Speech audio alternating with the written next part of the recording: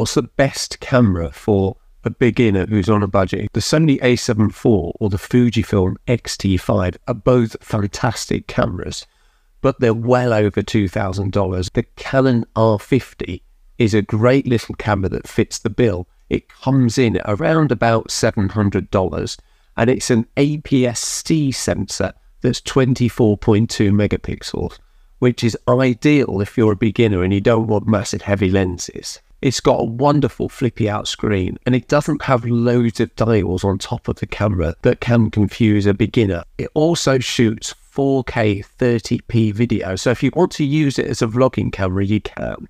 Overall, it's an ideal camera for a beginner at a fairly reasonable price.